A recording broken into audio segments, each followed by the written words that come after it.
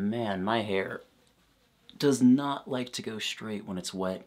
Alright, so by this point, it is no secret that there are a lot of Hunger Games clones out there. Like, just a lot of them. Okay, and I've done videos on this before, so I'm not going to go into a lot of detail about this. If you're really curious, check out my Hunger Games clones and how they work video. But after the Hunger Games came out and got super big, there were a bunch of things that tried to cash in on that popularity. So there were a bunch of stories that came out about a teenage girl, there was an evil government in there somewhere, and there was some sort of rebellion, and so on and so forth. Like, there were a lot of stories that were just doing that exact same formula, and most of them attempted to do something at least a little bit different.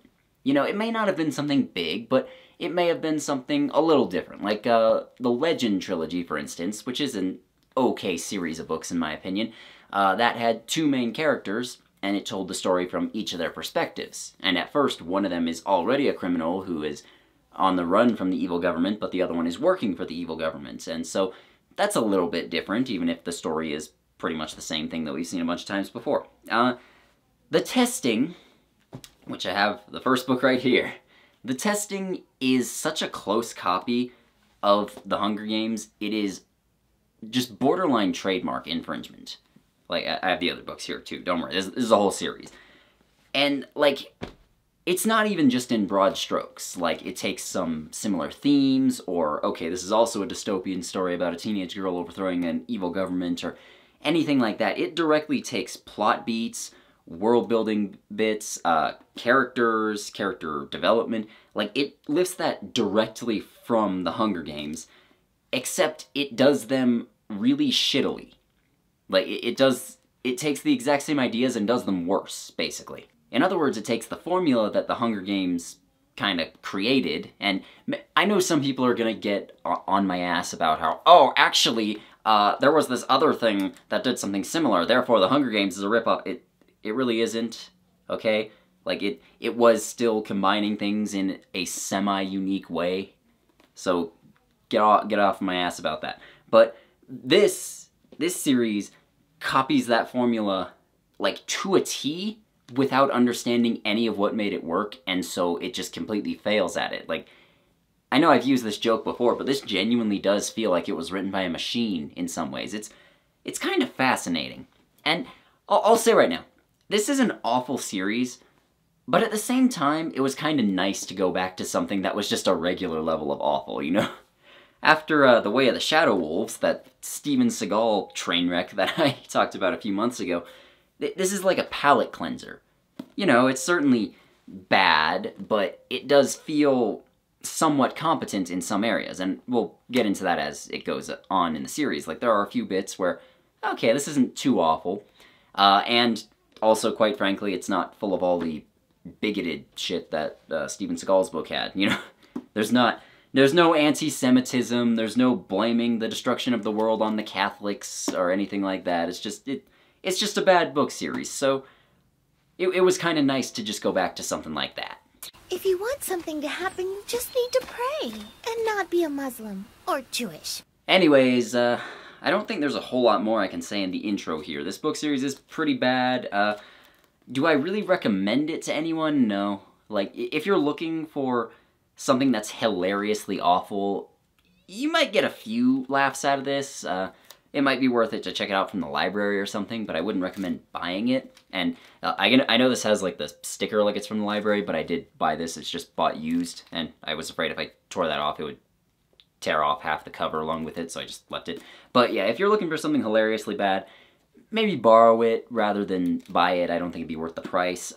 And if you're if you're someone who is genuinely into young adult dystopias and you want to read one of those, there's better ones out there. Like, you could read Legend or Enclave maybe, or I actually just about finished reading the Configured trilogy, which I have criticisms of it, but I think it's an alright series overall. I might do a video on that, we'll see.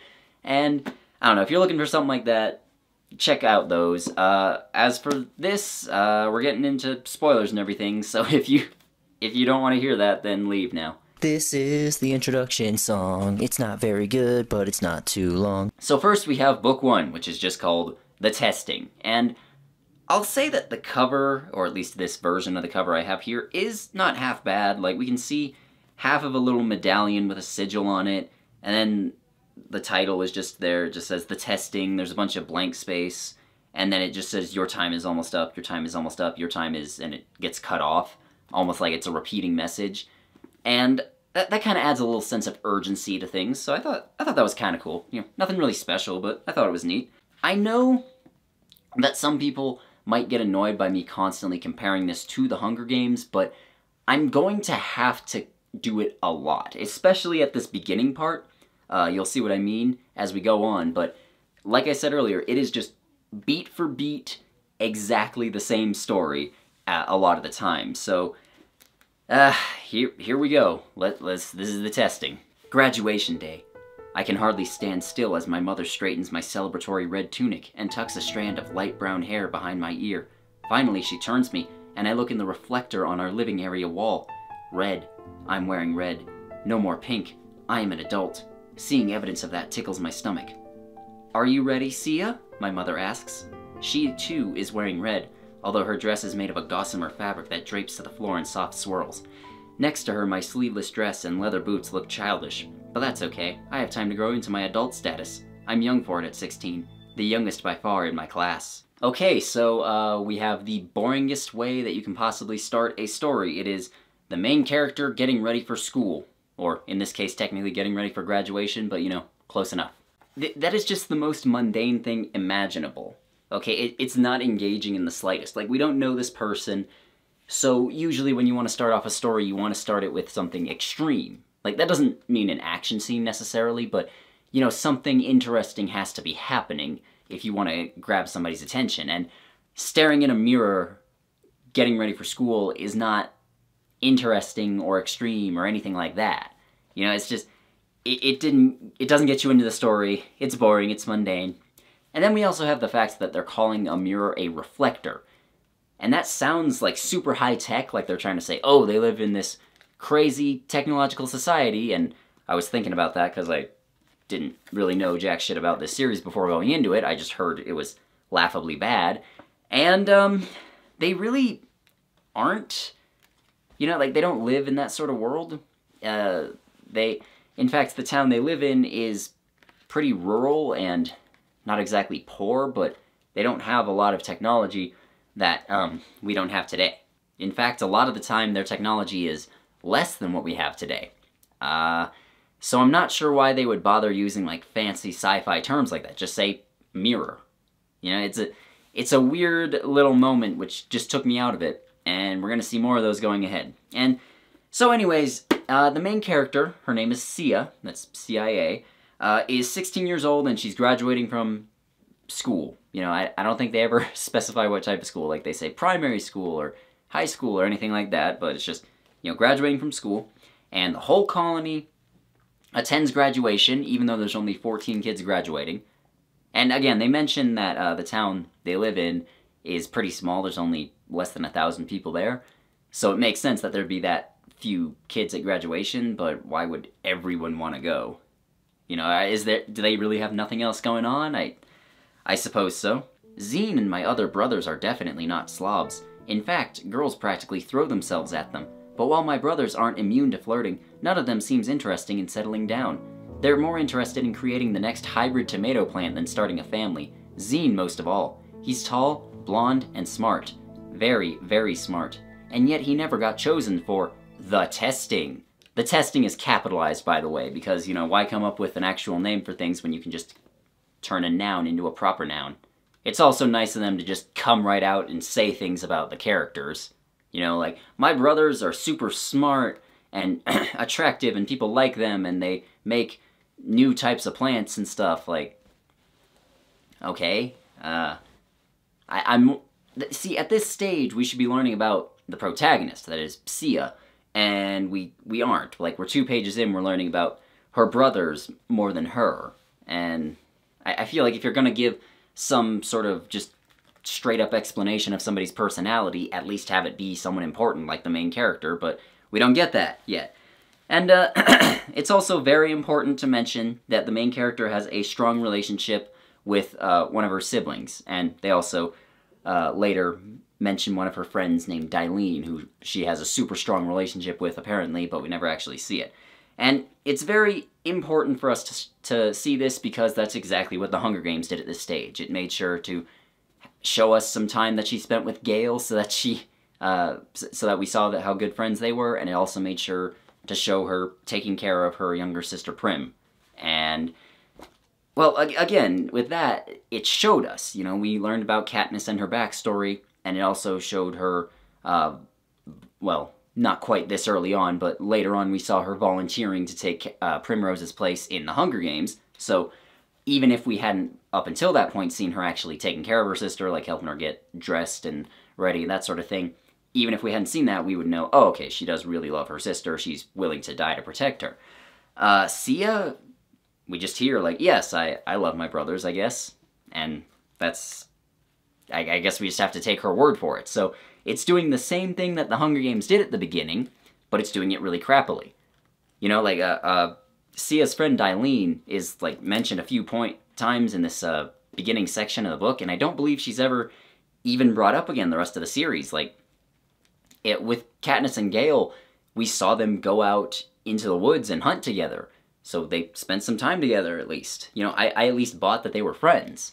So we learn over the course of the next couple of pages that they live in the Five Lakes Colony, which is part of the United Commonwealth, and that every year at graduation, some of the students which have done the best in school are chosen for something called the testing, which is pretty mysterious, but basically it's some sort of testing process that you have to go through, and if you pass, then you get to be chosen for to attend the university, which is in the United Commonwealth's capital, which is Tosu City.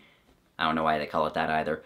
But you go to the university, and then you can become like a doctor or an engineer and, you know, help rebuild the world after it was destroyed. Now, the Five Lakes name, it says that it was named after the Five Great Lakes. Like, in the book, she said that. So I was thinking it could be anywhere in the Great Lakes region. And so I was thinking, like, okay, that doesn't really narrow it down. Why would you give us that broad of an area? But apparently there's also a really tiny unincorporated town in Michigan called Five Lakes, so it might just be there. I'm not totally sure, but I feel the need to bring that up so that everyone else can argue about it in the comments.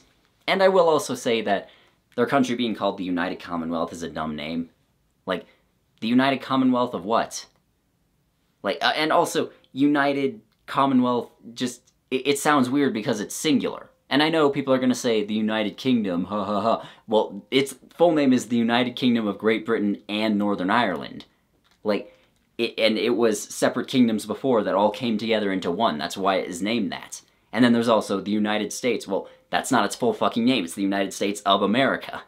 This is just called the United Commonwealth. That's a stupid name. And we also have a moment where Sia mentions that she's mechanically inclined. The option seems bleak at best, since my thumb is anything but green. The last time I helped my father, I almost destroyed the sunflower seedling he'd spent months creating. Mechanical things I fix. Plants I kill. So, we don't see her doing anything to show us that she's good at mechanical stuff. Again, I have to keep mentioning the Hunger Games because this is beat for beat very similar. With Katniss, we saw her be a hunter. You know, we saw her out in the woods laying traps, tracking animals, shooting her bow and arrow, and so from that we know later on when she's stuck in the arena that those are the sorts of skills she's going to use which will help her survive.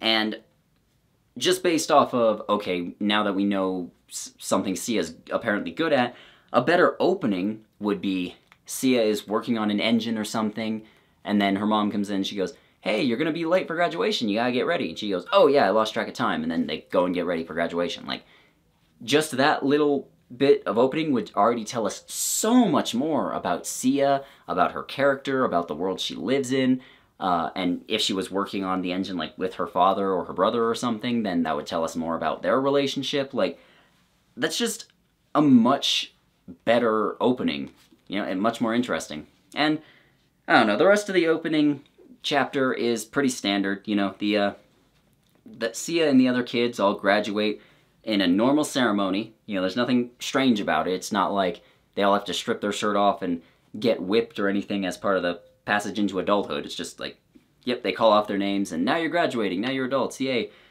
Sia hopes that she gets chosen for the testing, and then nothing interesting happens there.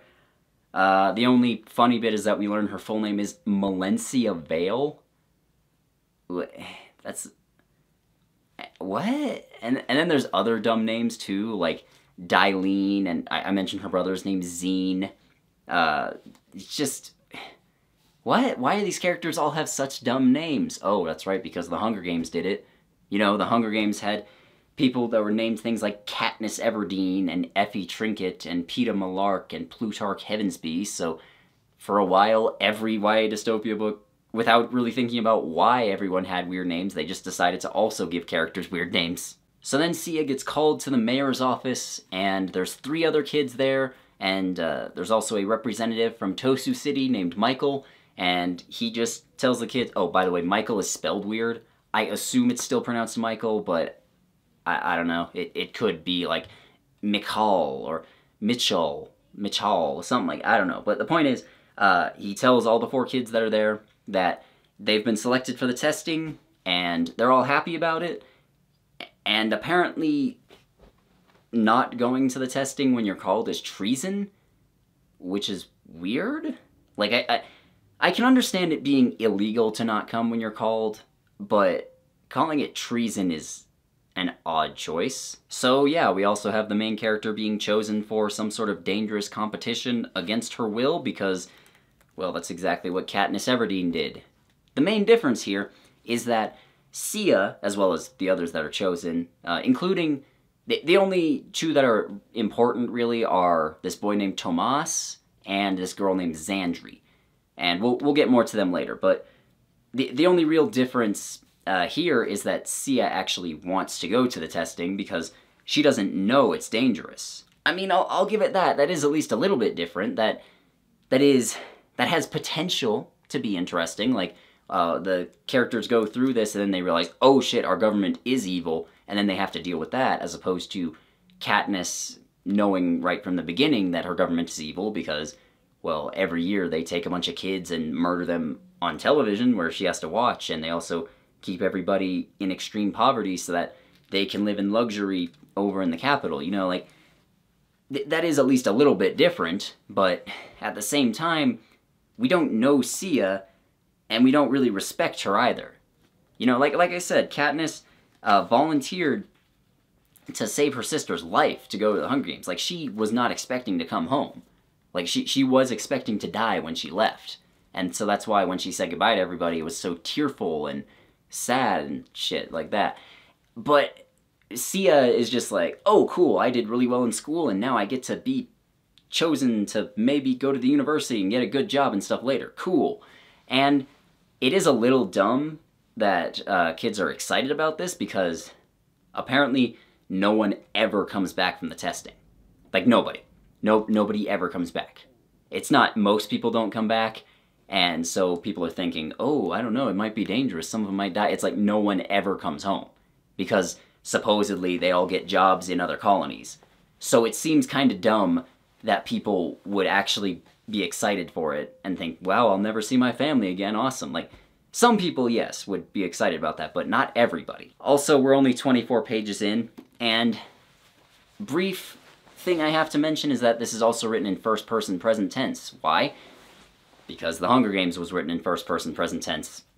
You know, it's not like that was the first book to ever do it, but at the same time, it really took off and became popular in this genre, and the only reason it was popular in this genre is because they did it, you know, and everyone else was just copying without really thinking about why they did it or how it worked. But yeah, the biggest issue here is we don't know much about Sia. Like, I know it sounds like I'm glossing over things, but I'm really not. Like, Katniss we knew was brave, we knew she loved her sister, we knew she was a hunter, we knew she hated the government and the Hunger Games, etc.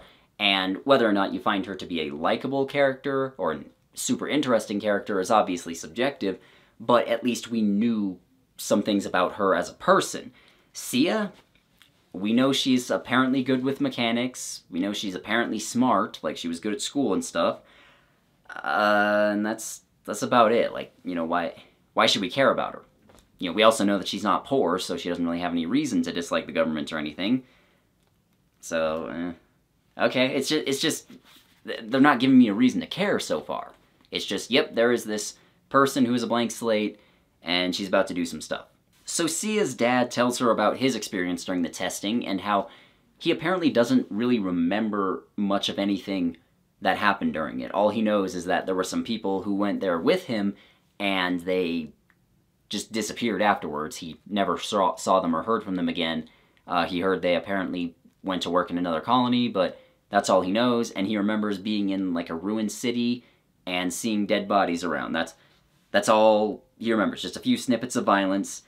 And so Sia gets a little bit nervous, but she's still not thinking that hard about it. She's like, well, I'm sure I'll be fine. What, are you retarded? So to prepare for this, Sia takes her brother's communicator. Like, remember, her brother Zine, he has this communicator, which is kind of like a phone. You know, it has like a calculator and stuff on it, which can make it useful, and she just steals it without asking or anything. Like, you're kind of a bitch for doing that, Sia, but alright. And I also feel the need to bring up, she has several other siblings which are barely ever mentioned. Like, okay, at first I was thinking, alright, she has several other siblings. She has, like, her older brother Zine, and then she has another brother whose name also starts with a Z, whose name I'm not going to bother to look up. She has two younger brothers who are twins. Like, you know, she has a decent-sized family. And at first I saw that and I was like, okay, that makes sense in these circumstances. But the only one who really gets any sort of screen time or any even like mention by Sia is Zine. And, well, I mean, if you're only going to focus on that relationship, even if they don't actually focus on it that much, then why wouldn't you just have him be her only sibling? You know, it would feel a little bit less like these others are just there to take up space. And this is a brief aside, but I've mentioned this once or twice before. I also have multiple siblings, and it's very rare to see that done in anything. You know, whether we're talking books or movies or anything, usually when somebody has siblings, it's just one. So it's just a relationship between those two people, as opposed to a relationship between 4 or 5 or 6 different people who all have their own unique ways of feeling about one another, and they don't always get along, and, you know, it's just more interesting to see those multifaceted relationships. And it's difficult to write, certainly, but you can do it. In fact, the only series I can think of that really did this well was Maximum Ride, and I just got a little bit excited for a minute thinking, oh, maybe they'll do that, and they didn't, so I was let down. So the next day, Sia and Tomas and the others go with the testing official, who, again, his name is Michael, and he takes them away on some sort of futuristic vehicle. In this case, it's what's known as a skimmer, and it's basically just a hovercraft. You know, the actual technology behind it seems a little weird because it can only hover about 15 feet above the ground, and apparently if you go over like a chasm or something, it'll just stop working and fall. That's a little weird. I don't know how that works, but whatever. And you know, just like in the Hunger Games, the Katniss and Peeta got taken off in a futuristic train off to the capital city. And so, while all this is going on, Sia also meets with Tomas, who is her love interest, by the way. Why is he her love interest? I don't know. He just is. Like, they meet... They've met before, obviously, because they grew up in a small town together, but she just decides she can trust him, and she tells him about her dad having visions that maybe the testing is dangerous, and then I guess they're in love from this point forward. I know it sounds like I'm skipping over things, but that really is what it feels like. And also, her love interest is going to have to compete against her when they get into the testing because Katniss and Peeta. The difference here is that, one, they aren't going to have to kill each other. At least, as far as we know at this point, they aren't going to have to kill each other, so there's no real sense of urgency or tragedy or danger or anything, the way there was with Katniss and Peeta. Like, they're starting to like each other a bit, but we know that before the book is over, one of them's going to have to die, so there's an element of tragedy there, which isn't there with Sia and Tomas. There's also a small difference that another girl who comes with them, whose name is Xandri, she flirts with Tomas, and he does not seem to reciprocate or anything. That's about it, really. Like, Sia just doesn't like her that much. And, yeah, also, like I said, Sia tells Tomas her concerns, and not only does she trust him instantly, but he trusts her instantly. So, cool. And then I see it. What the others are watching with shining eyes and open mouths. Up ahead, beyond the water, silver buildings, lights bright enough to be seen for miles and miles. These can only mean one thing. Tosu City. We're here. In school, we've been taught that 99 years ago, Tosu City was created as the first tangible sign that we as a people had survived the seven stages of war, the 4 stages of destruction that humans wrought on one another, and then the following 3 stages in which the Earth fought back. This spot was chosen because its predecessor was deemed an unimportant military target by the wagers of war. While it could not escape the corruption of the Earth or the earthquakes, tornadoes, and floods, much of the city still stood when the Earth quieted, and those left alive began to rebuild. Okay, so now we're checking off the part where the main characters arrive in the technologically advanced capital city. The only difference here is that they're actually happy to be there, so again, no tension or anything. I will say it is a bit nice to get more information on the apocalypse. You know, we didn't get that in the Hunger Games, and in this, they go into more detail as the story goes on, but it's mentioned a bunch of like chemical and biological weapons, as well as nuclear weapons, were sent out all over the world, and so that actually just destroyed the environment and makes a lot of the land poisonous and stuff. So it is nice to get something a little bit different. That's just genuinely a nice part of the series. Like, no qualifications or anything. And so they arrive, they begin to meet the other candidates for this dangerous competition. I might just have to start putting up like a counter for the number of times that this is just directly ripping off the Hunger Games. Not even similar, just like beat for beat the exact same thing. So Sia meets her roommate, a girl named Rhyme. Why are these names so weird? I don't get it. And they also meet this fellow named Dr. Barnes, who is just in charge of the testing. And he becomes more important later, but, you know, for now he's the guy who's in charge. And so, for starters, Sia takes a regular written test. Like, that's the first round, is she just takes a regular test, and there's, like, math and science and stuff like that. And, okay, for starters, we're, like, 80 pages into the book at this point, and it's simultaneously too short and way too long. Like, we don't really know any of the characters at this point. We know very, very little about Sia, because, keep in mind, around 80 pages into the Hunger Games, we were, I believe, also just getting ready to go into the Hunger Games. You know, they were training and stuff. But we spent a lot more time before the reaping happened, so we actually got to know Katniss and them. Whereas this, you know, they've been trying to build up to this testing, but we haven't really gotten that much about it. Just little snippets like, oh, it might be dangerous, ooh. But most of the characters aren't really all that freaked out about it, so it's difficult for us to be freaked out about it. So it's simultaneously too short and too long. It's really, really obnoxious, if I'm being honest. They also take the opportunity for Sia to take a history exam, and she just answers questions about the history of the world, and that's a convenient excuse for some exposition. And the only dumb bit about that is how all continents apparently merged into single countries. Like, there's the South American Coalition and the Asian Coalition and stuff like that, which is just really lazy, but it's not a huge deal. I'm not too upset about it. And plus, she meets other candidates who are named Will and Gil. Like, there's twin brothers named Will and Gil. And they meet a couple other candidates, but I'm just bringing up Will and Gil because they're going to be important later. Like, this series actually has a lot of characters who get mentioned once or twice and then never show up again.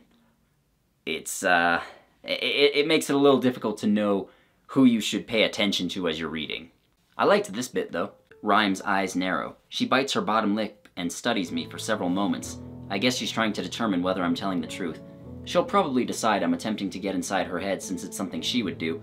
Face it, anyone who brings a stack of corn cakes with her and doesn't eat a single one isn't above screwing with someone's mind. See, I like that bit because it's Sia having a little bit of personality in her narration, and it's one of the only times in the entire series where she does it. So, you know, again, this series, while it is overall really bad, does have little moments like that, which I kind of liked. You know, like, it is not the worst series I've ever read by a long shot, but it's still pretty bad. But, you know, I want to point out the good when I see it. And a little while after this, Rhyme hangs herself. Now, you might be hearing that and thinking like, oh, okay, is it like murder or something? Because Sia just comes in the room and sees her hanging. She's like, oh my god, what happened? And so reading that, I thought like, oh, okay, it's murder. Maybe it's part of a bigger story. Maybe Rhyme came across some information she shouldn't have and they had to cover it up. But no, apparently she was just super stressed about the testing and killed herself. Oh, okay. I don't want to try and sound like I'm making light of it, because that sort of thing does happen in real life. Like, you know, teenagers do get super stressed out and commit suicide, and it's obviously very bad, but it is weird that they just brought it up and that was it. Like, it never leads to anything. So later, Sia, Tomas, and Xandri hang out, and they eat lunch, and they fix a water pump that's on the testing grounds. Because, like, see, at this point, we're actually seeing Sia be mechanically inclined, which is nice. It's just, I wish that they had introduced it earlier, and it hadn't just been her saying, yeah, I'm really good with engines and stuff. Like, if we had seen her do this, like, near the beginning of the book, it would have been a much better and much more interesting way to introduce this thing. Because, as far as I'm concerned, characters are a lot more interesting, especially protagonists, are a lot more interesting if they're really, really good at one or two things, and then really, really bad at one or two other things, and then about average at things in the middle. So if Sia was, say, really, really good at mechanical stuff, and she was also just a really good shot with a handgun, because she does fire a handgun later on in this book. We'll get to that, don't worry. But she was also, like, not in great shape, and she was not good with knowing about plants and stuff, which it is mentioned at the beginning that she's bad with plants, but the series does not follow through on that. And so if that was the case, then I think I'd be much more interested in her by this stage. And we'd also be thinking like, oh, okay, so some of those are going to give her trouble when the testing like really gets started, so she's going to have to rely on other people for help, but at the same time she's not going to be useless. She's going to be good at some other stuff, and that would just be, I don't know, that'd just be much more interesting. But anyways, they're just sort of hanging out, eating lunch, and then they fix a pump. And again, the Hunger Games at this stage, like before the Hunger Games really got started, before they were thrown in the arena, was much more stressful, because you knew that not only were you likely going to die, but you were going to have to kill some of these other people, and some of them were going to be very difficult to kill. Like, so it was stressful. There was a sense of urgency here, and this just feels like a college tour.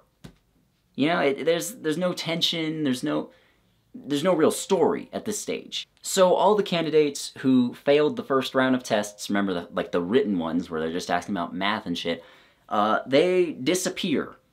Like, they just say, yep, they failed, so they're gone now. But they're also never going home. They're going off to other colonies. We have jobs for them there. Like, who would buy this?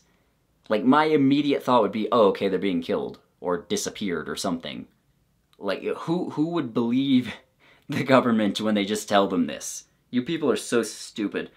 So anyways, we go to the second round of testing, which is, there's actually a few smaller bits. Basically, they put them in this room, and they give them this box of a bunch of different samples of plants, and they have to determine which ones are safe and which ones are poisonous. Which is, I mean, that's neat enough, you know, especially because they make you put them in two different piles, and the pile that's poisonous, you have to actually eat a sample of them, so if you get it wrong, you could very well die. And that is actually kind of a neat test. I think it's a little bit more stressful, certainly than just regular written ones, but Sia should be bad at it, but she just passes without any real issue. So that's what I mean. Earlier on, it said she was bad with plants, even though her dad and her brother worked with them, but we don't really see that. You know, and this goes on for the rest of the series as well. Like, she apparently just knows what plants are safe to eat, and she knows which ones are poisonous, and just... character flaws don't actually count as character flaws if they don't cause them any trouble. Now, my suggestion to make this a bit more interesting, and this could go for the earlier written exam as well, would be to rather than just making it a test on the character's knowledge, make it a test on them trying to cheat without getting caught. Now, if any of you have ever seen Naruto, there is an actual story arc where they had the characters take a written exam, but they actually made it interesting because the questions on the test were like way too difficult for them, and so the point wasn't could they find the correct answers. The point was, could they cheat and find out the correct answers without getting caught? You know, like it was really a test not about their knowledge, but about their ability to gather information without getting caught gathering information, you know, because they're training to be ninjas, you know? And so what I'm saying is that just them taking regular exams is really boring to read about, but you could still make it interesting. And this series just does nothing with that. It's just, yep, here's the test. And anyways, like I said, they eat the plants that they deem safe, and Sia turns out fine, but then one or two others start looking like they're sick or hallucinating or something. And then next they bring them a box with a radio, which is broken, and they have to fix it. And, okay, Sia being able to fix that is fine. Like I said, she's clearly mechanically inclined. She knows how to fix things. Like, I don't know a better term for it than mechanically inclined. She's just good with machines and electronics and stuff. But anyways, one boy actually fails, and apparently there's a booby trap in the radio which shoots a nail through his eye and kills him. This test is so fucking stupid, man. Like, imagine if you were taking a test at school and every time you failed it killed you. Like, even setting aside the moral issues with that, if mistake equals death, then that means no one ever takes any risks. You know, if the punishment for failure is too high, then people are going to go to great lengths to avoid failing. And at that point, you're not really testing people on their knowledge or their perseverance or anything else like that. You're just testing whatever. It's dumb, okay? I don't think I need to go into too much more detail about why it's dumb to kill children when they fail exams. Then they have a little chemistry kit where it's like, hey, these samples of water are too dangerous to drink, put the right chemicals in to fix them, and that goes smoothly, and then everything is done. And then we go to the third round of testing, which, this is real fucking riveting, I'm telling you. It's just, this is my favorite thing I've ever read. But anyways, it's basically just a test of teamwork. Sia is there with Will and a couple of others, and look, without going into too much detail, Will kind of betrays the team and tries to get them all eliminated, but Sia figures it out at the last minute, and then they all pass anyways, okay? I don't really feel like getting into more detail on that. But then we arrive at round 4 of the testing, which is the final test, which actually takes up a pretty substantial chunk of the book. And basically, what they're going to do here is they're going to drop the kids into the ruins of Chicago. Insert Divergent reference here, I guess. Like, I don't know. Divergent's a terrible series, but it is definitely the most successful Hunger Games clone. But anyways, they drop the kids off in the ruins of Chicago, and then the kids have to find their way to Tosu City, which Tosu City, at this point, we don't know exactly where it is, but it is mentioned later that it's built on the ruins of Wichita, Kansas, which, if you're unfamiliar, is here. And so, basically, they have to go about 700 miles from there to Tosu City, and basically they just have to survive the trek, which is about a little over 1,100 kilometers, if you were not American. And this is actually a decent idea, because the environment is poisoned.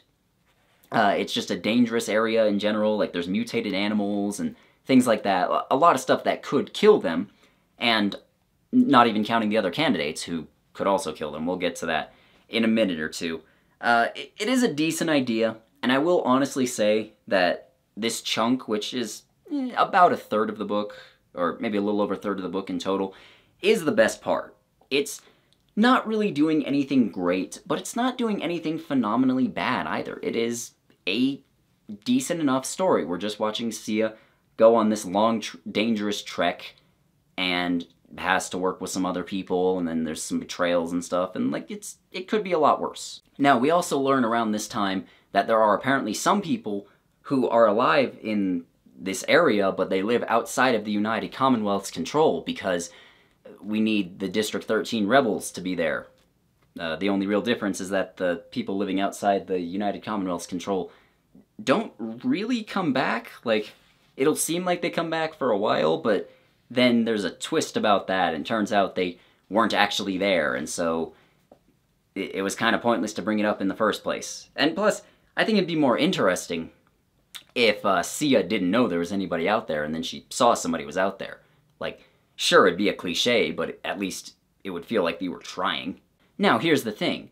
This is obviously similar to the Hunger Games, because they're taking a bunch of teenagers, putting them into a dangerous situation, and giving them permission to kill each other.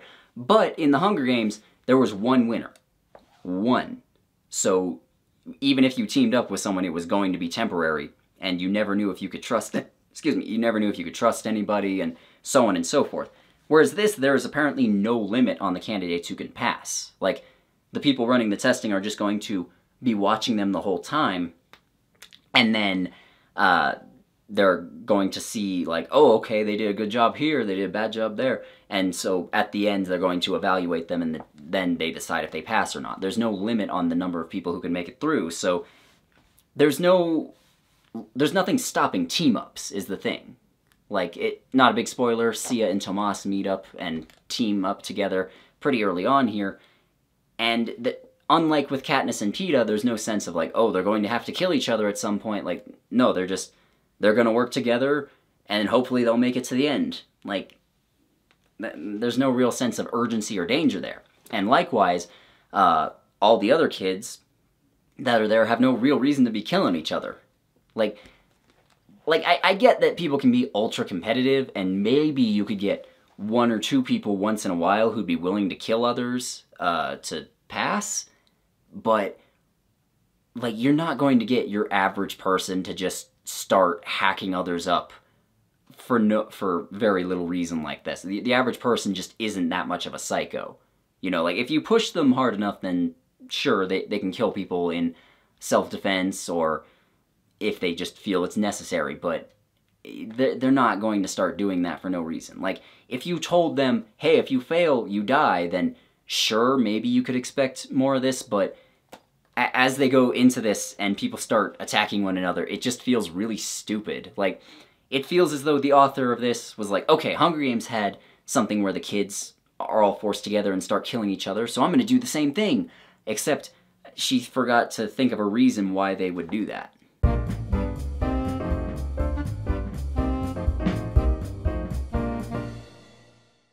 So, as they're preparing to go, Sia takes a water cleanser, which makes sense. You know, she's going to need that to cleanse water. Like, the water's not safe, like I said. She takes a medical kit. Again, makes perfect sense. If you get injured, you're going to want to be able to deal with it. And she takes a handgun. The stash of crossbows, guns, and explosives catches my attention. If an animal attacks, I do not want to be caught unprepared. I've never fired a crossbow and immediately scratched that off my list. The explosives are unfamiliar and scare the crap out of me. I have fired my father's shotgun, and Dylene's dad taught us to fire his pistol. Dylene is a much better shot, but I can hit the center of a target at least 75% of the time. I finger the shotgun, which I am more comfortable with, but it only comes with a box of 10 shells. My fingers shift and close over a small black handgun that comes with 2 boxes of ammunition. Lightweight, easy to carry, enough bullets that I can take a few practice shots without worrying about running out. Okay, this is a bit of a pet peeve, and honestly, a very small issue in the grand scheme of things, but handguns are dumb. Like, were I in her position, I probably would have gone with the crossbow, just because, you know, it's quiet, has a lot of range, it's not that hard to use. Like, crossbows are really, really easy to fire. You literally just point and shoot. But my second choice would probably have been the shotgun, because, you know, if there's going to be wild animals or something, you're going to want something with stopping power, and despite what video games and stuff would have you believe, shotguns do have decent range and accuracy. More so than a handgun, because handguns have very little range and very little accuracy, so even if you have a lot of bullets, it's not going to do you all that much good. Especially because later on she starts making, like, stupid, impossible shots with it. But, you know, at the end of the day, it's not a huge deal. Like I said, this section of the book is halfway decent. So they take Sia and the others to the... well, I'm just going to call it the arena, but you could also call it, like, the testing grounds or something if you'd rather. And they put her in a box, and then they open up the box, and she's just out there in the middle of everything because, That's how Katniss entered the arena in the Hunger Games. And then she walks through the ruins of a ruined city, which, as we know, is Chicago. And, again, there's no immediate danger here. Like, in the Hunger Games, it was a bunch of other people who were all trying to kill her right next to her. So it was, okay, fight or die, or run. And so she had to run away. There's no immediate danger here, so it's not very tense, and it's kind of lame, if I'm being honest. So then, somebody attacks her with a crossbow. See, I told you should have brought it, Sia. And then they just fire a couple times, they miss her, and she shoots back a couple of times, and also misses, and then she runs off, and eventually Tomas finds her and they team up. The shame I felt earlier at my actions resurfaces, and I drop my eyes so that I don't see the censure that must be in Tomas's eyes, but he won't let me look away. Fingers lift my chin so I have to meet his gaze. In it, I see understanding, caring, and pride. You did the right thing. It takes courage to defend yourself, and I'm glad you did. I can't imagine what I would do if something happened to you. Yeah, it's nice of you to just spend some time really just sucking Sia's metaphorical cock, because we need to be told that we're supposed to love her. Like, defending yourself is really not that brave. Like, okay, it's that or die. You know, most people in that situation will do something similar. They might panic and freeze up, but that's not really a bravery thing. Like, I don't know. Again, we just know very little about Sia at this point. She's just such a blank slate that we have to be told to love her. And so from there, they begin their journey. They walk for a while. Then later they find bikes, and they manage to fix them up, and they go, cool, we can go much faster now. And so they start riding their bikes through the rest of the testing grounds. And they hear some people off in the distance, like, fighting and possibly dying, like they hear gunshots and stuff. Again, kind of dumb when you consider that the average person isn't that psycho, but we already went over that. And so they're a little nervous, and then later they come across some random explosion which almost kills Tomas. And again, I think that was supposed to be like a landmine or something that was set by the people who set up the testing. I think it also may have been a trap by one of the other testing candidates. It's not very clear what it is, and I don't know, it bothers me that we never really find it out.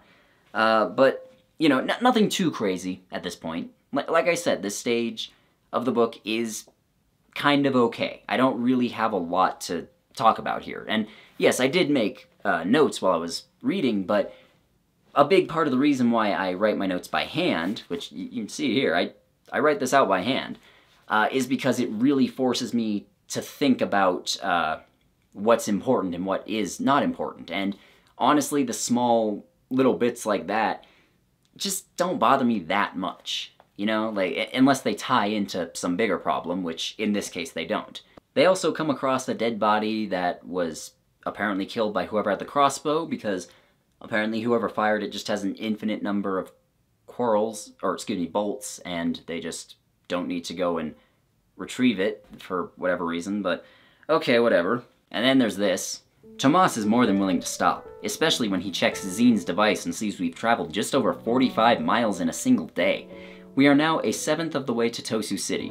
While it's still far, the bicycles and the road we traveled give us a more optimistic view of this test. The river, like all untreated water sources, is tainted, but one look into the swirling waters tells us that at least some species of fish have adapted to the contaminants. While the contaminants make it dangerous to eat the fish raw, a pan and fire will make them more than edible. I don't think that's how dangerous chemicals work. Like, I'm pretty sure... Well, for starters, I think the dangerous chemicals after 100 years would have begun to dissipate, even if they weren't completely gone. And for another, it's gonna stay in the fish. Like, just because you fry it up doesn't mean it goes away. Like, it's still dangerous to you. And then the fact that they went 45 miles in a single day is, like, really, really fast. Like, I can understand going that far on bikes if they're, like, on a road which is just going straight and doesn't have any major hills or bumps or detours that they have to take, but it's made pretty clear that all of that happens. There are hills, there are traps and stuff, they have to take a lot of detours. They should not be going 45 miles in a day. First we do this geographic montage to show we've traveled a long way from your house. Whew, there, that should be enough. And here's a stupid line. They look pretty tired to me. If I didn't know about our crossbow friend, I'd say flag them down and see if we can help. They won't expect us to travel with them since they're on foot and we're on bicycles. Still, I can finish his thoughts. There are candidates out there willing to shoot, to kill, to get a passing grade on this test no matter the cost. You know, I already explained why that was stupid. Like, it's not as though there's a limited number of slots. They don't need to kill each other, but just that line was kind of funny to me. So, yeah, people just aren't this psycho. They only did a death game because that's what the Hunger Games did, and the author didn't feel like coming up with good reasons to justify it. Now, we also learned that there are some super mutated animals out there which still exist, which is a little weird. I don't think that's how radiation and chemicals work, but whatever. Not a big deal. It's science fiction. There's gonna be some dumb shit like that in there now and again. Eventually they run into Will from earlier, and they just decide to start traveling together. And again, they already made it clear that they shouldn't trust other people, but they decide to trust him, even though he betrayed Sia earlier, just because, I don't know. Now, Sia also sees a man outside of the fence, because this whole testing grounds is actually fenced in. Like, they have what must be several thousand miles of it, which basically it's a funnel. It's really wide up near where they start, and it slowly narrows and narrows by the time they get closer to Tosu City so that they don't get too far off track, which, okay, sure, makes sense. And Sia sees a man outside the fence, and the first time she sees him, she tries going up to talk to him, but he just throws a bag over the fence and it has food in it, and she eats it and it's fine. And basically she actually meets him several times, and rather than just going, oh, some other stuff happens, and then she sees the man on the fence, and then some other stuff happens, and then she sees him, I'm just going to give you the whole thing with her and the man. Basically, his name is Simon, again spelled weird, because why not? And he wants to end the testing. So not long after this, Sia meets some other mutants, but these aren't mutated animals, these are humanoid, and she's pretty sure they used to be humans, because they seem slightly intelligent, and they're also super dangerous, and she kills one of them, and they attack her, but she thinks that, oh yes, these, even if they're not human anymore, they used to be, so she's a little freaked out by that.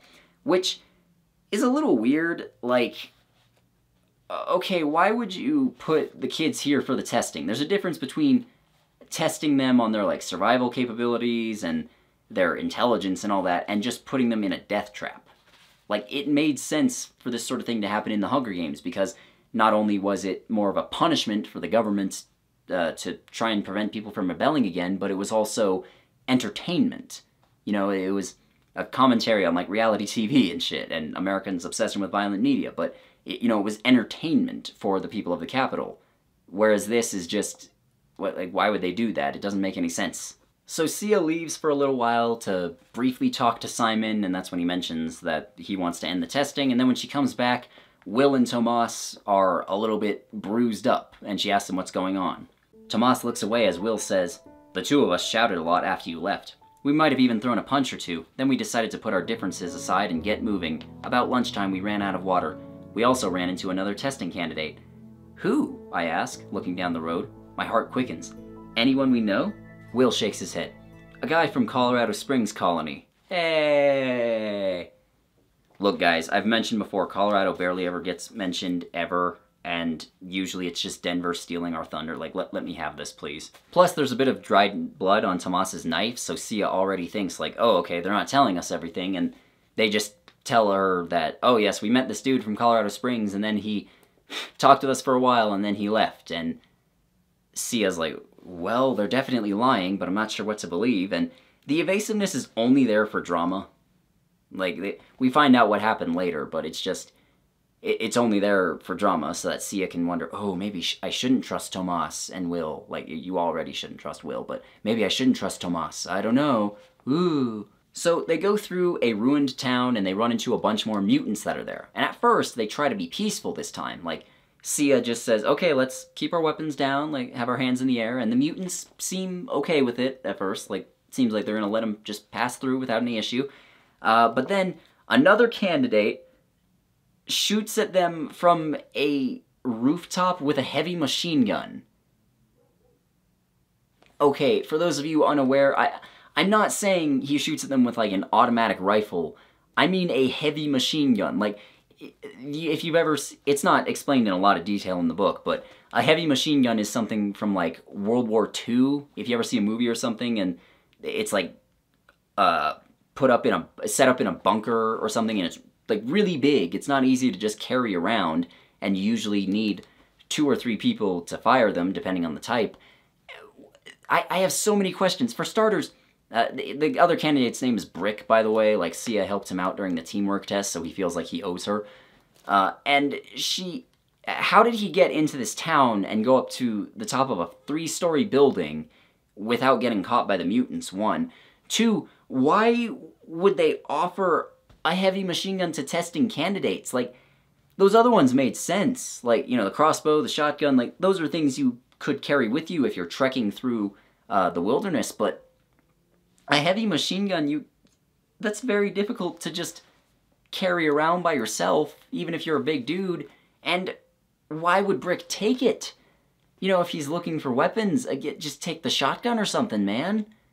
There's so many questions I have here that I know I'm never gonna get the answer to.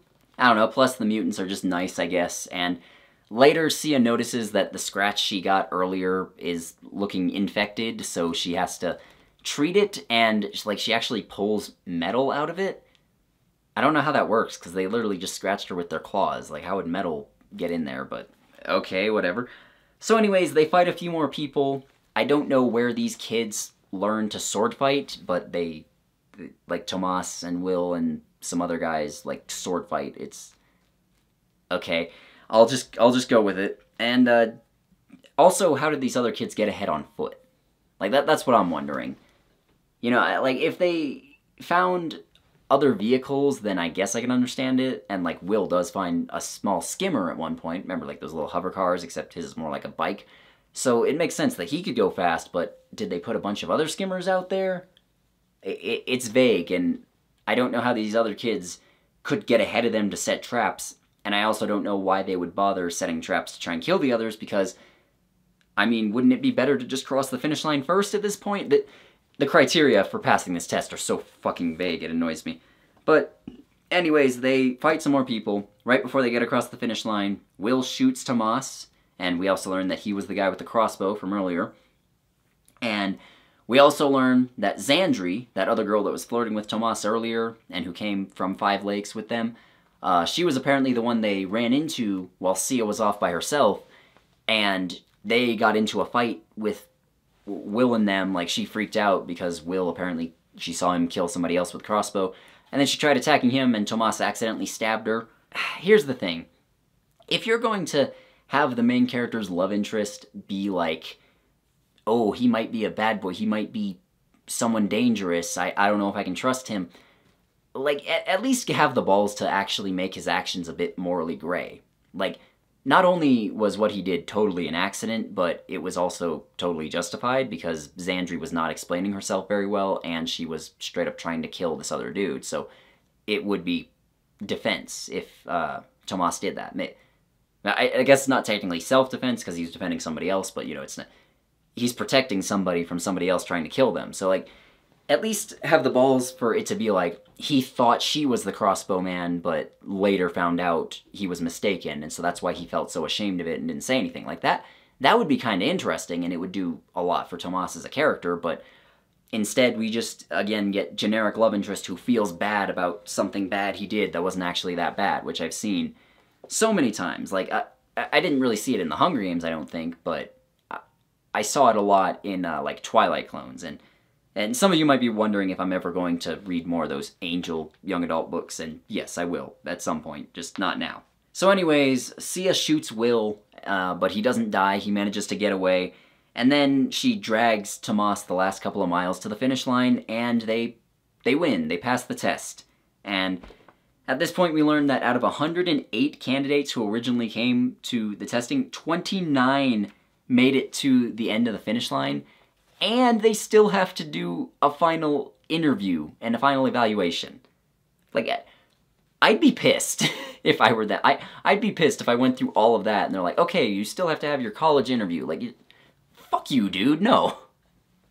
I'd be very annoyed if that were the case. Plus, now that we're getting to this point, I can just straight up tell you, it does not make sense to kill all these kids, partially because it's just not a good way of testing them, and obviously it is morally reprehensible.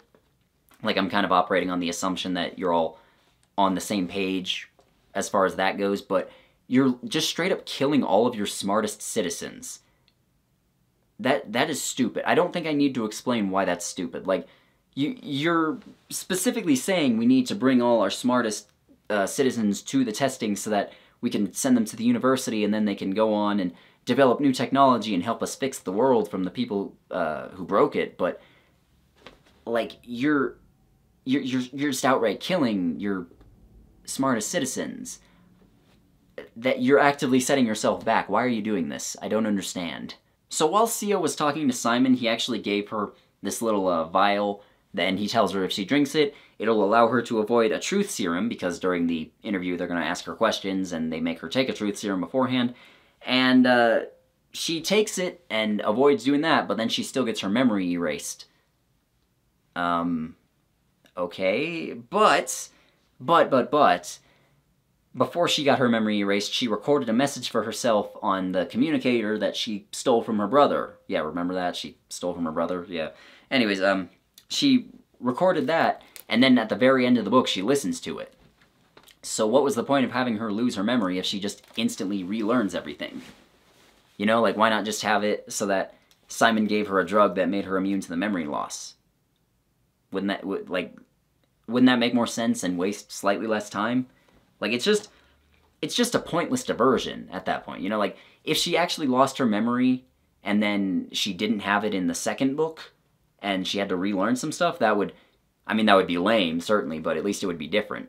You know, at that point it would be like Hush Hush, which if you ever saw my review of it, the main character does lose her memory of the events of the first couple of books, and she has to spend almost 200 pages getting them back, which is really obnoxious, but at least it's something. And so we also end this one with the future being very uncertain, and the characters kind of shaken by everything that happened, because that's how the Hunger Games ended. And that is the end of book 1. So, as I said, a lot of parts of it are just copying Hunger Games beat for beat. Like, if you were to go into the smaller details, it becomes even more obvious, but I think you get the picture when I just point out the bigger offenders. That would be okay if they did something a little bit different with it, or if they even just understood what made the Hunger Games work so that they were able to copy it effectively, but they don't understand what made it work. They're just following the checklist, and so all that foundation that the Hunger Games had to lay in order for the checklist to work is not there, and everything just falls through. It's like the cargo cults, at least I think that's what the cargo cult is called.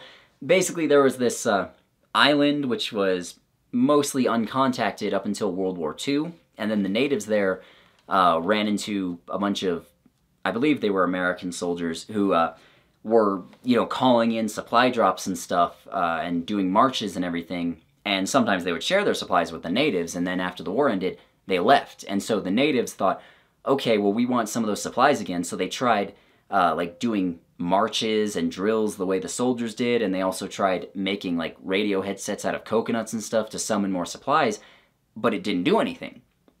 Like, they were just going through the motions without understanding what made it work, and this series reminds me of the cargo cult in a weird way. Like, they're just copying what came before, but they don't understand what came before, so it doesn't work.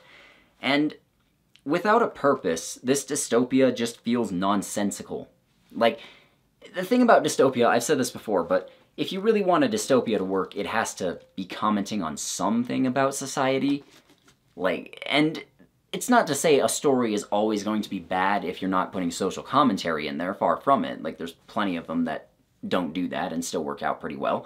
But, like, it's a dystopia, and so it feels very nonsensical. Like, The Hunger Games was talking about American obsession with violent media, it's talking about how reality TV is really shitty, and it's talking about how differences in classes, or economic classes, I should say, cause a lot of issues in society, and how it's really just not fair to leave people in poverty so a couple of them can have all these luxuries.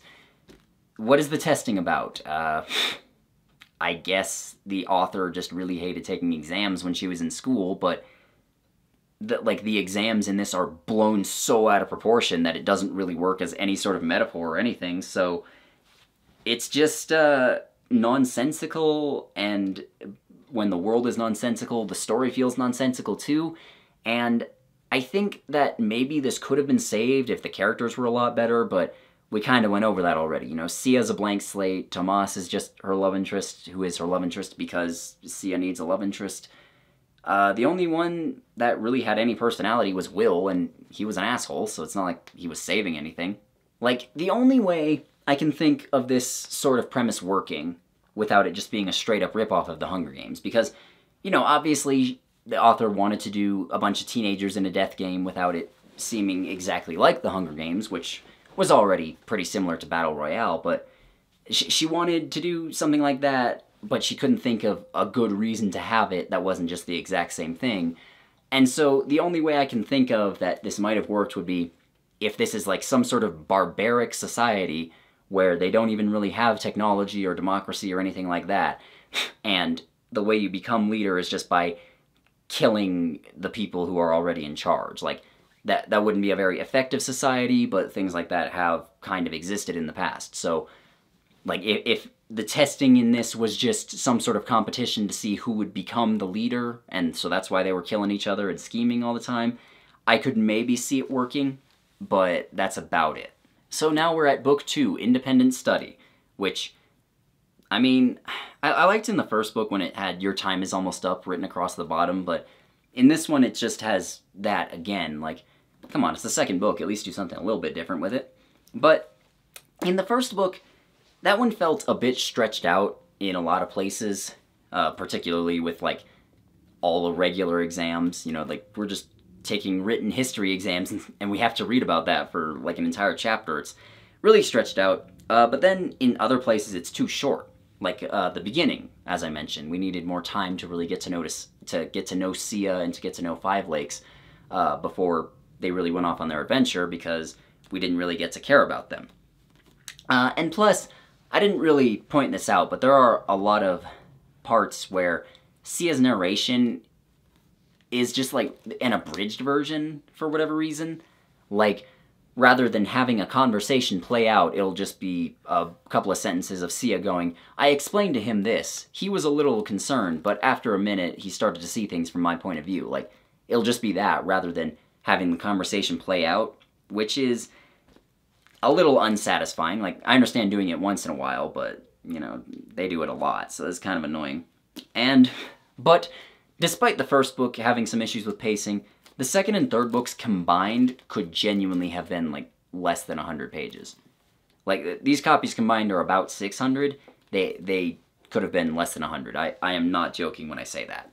Like, this entire series has enough material for one decent length book, I think. Like, if you wanted to make a trilogy, because that's what the Hunger Games did, that's the only reason they did it, but if you wanted to make a trilogy, you could have expanded on some other stuff, but, like, there's just not enough here for that. There just isn't. Now, I will say that the second and third books from this point forward are less of a ripoff of the Hunger Games. Like, you know, you might think that, oh, okay, it's just gonna follow the same thing of, like, oh, after the testing, they're all kind of freaked out, and Sia's looking for a way to undermine the government, and then the rebellion kicks off, and then the third book's about that, and not really. It is at least a little bit different than the Hunger Games from this point forward. That's not to say there aren't a lot of similarities, because there are, but it also doesn't replace any of the different, it doesn't replace it with anything good. You know, they remove all the fun parts from the Hunger Games, and then just leave all the shitty parts. So we start things off exactly the same as we started the first book off. Examination day. I slide the cool material of my shirt over the 5 long jagged scars on my arm and examine myself in the reflector.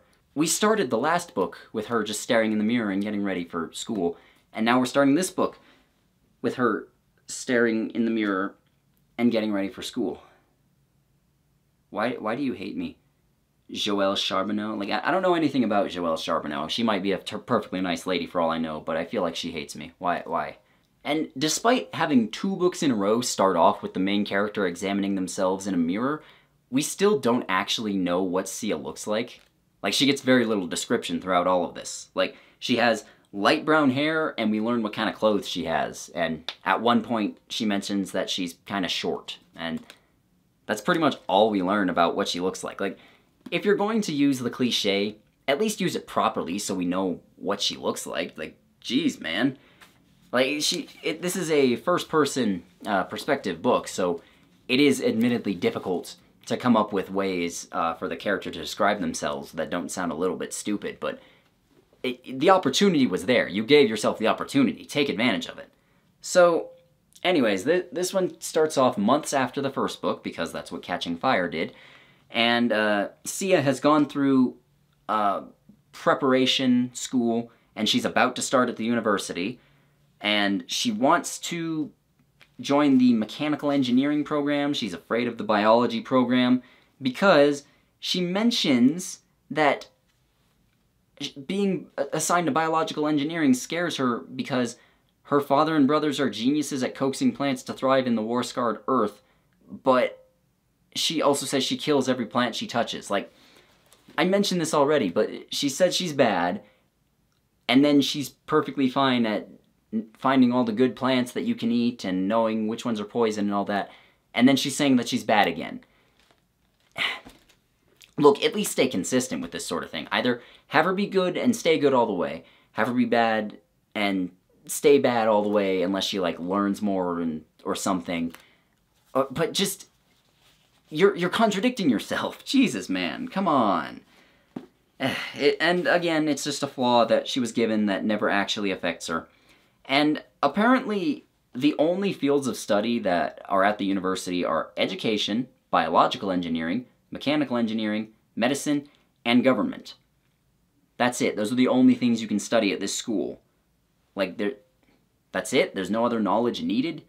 They don't need to know about psychology or history or sociology or technology development or computer engineering, software engineering, anything like that. Like, that's not important, I guess. And the thing is, they mention at a few points that they do really want to keep knowledge from the past. Like, in fact, whenever they find any books anywhere out there which are in good repair, they bring them to the library in Tosu City because it's so important for them to hold on to knowledge.